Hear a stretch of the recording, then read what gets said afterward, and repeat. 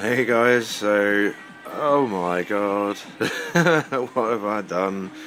Yeah, I thought I'd just show you something that I've been working all day on and had some help from a couple of really understanding friends. Yeah, it's a twin touring car. The old main machine is gone. I've still got the kit that was in it, so I'm saving that, and I'm probably going to stick that in one of these. And then I'll probably stick the another PC in the other side and network them together for some link-up Daytona and all the rest of it. But I may just keep it as a touring car for a little while because, you know, it's kind of cool.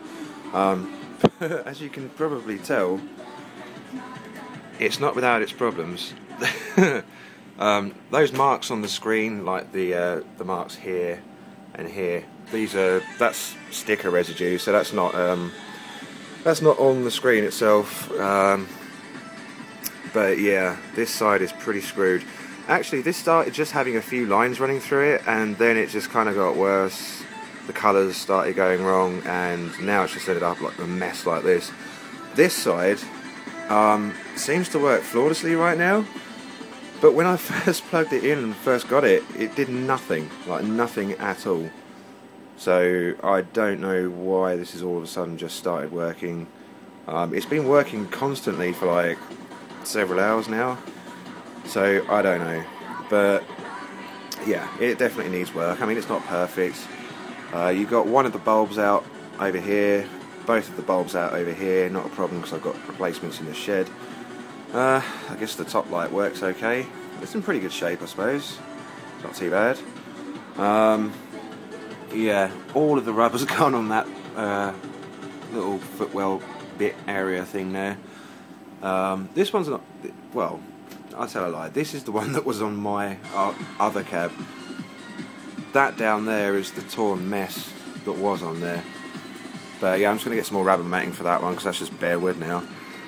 But it does have the backrests, which is really cool. It's not in bad shape really overall.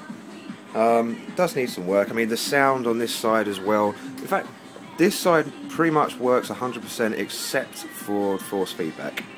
That's a really common problem with these, but I've got a few ideas as to what I'm going to do to sort that out. And yeah, on this side the sound effects work, but the MPEG board doesn't work. And the MPEG board is the board with all the music on it. You just kind of get poppy, crackly static, and yeah, it kind of sucks. But I got the link cable working, and it's all linked up, and it's, you know, it's all working fine. The artwork's not so great on the back. Yeah, it's been ripped off and stuff, but we'll fix that. But the side art actually is rather nice. Quite impressed with that. Stick the light on there.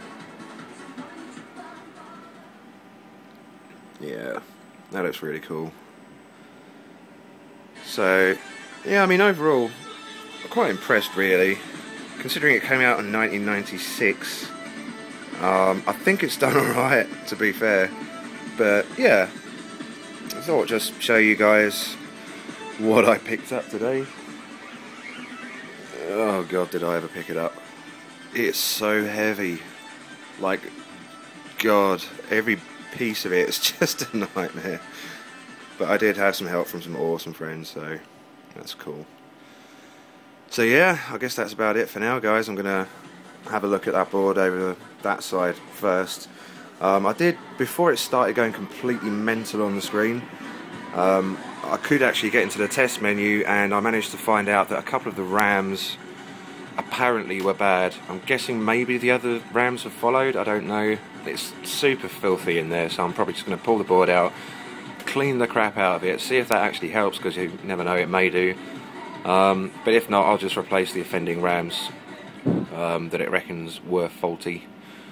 So yeah, I guess I'll keep you guys posted, and comment, rate, subscribe, and I'll see you guys later.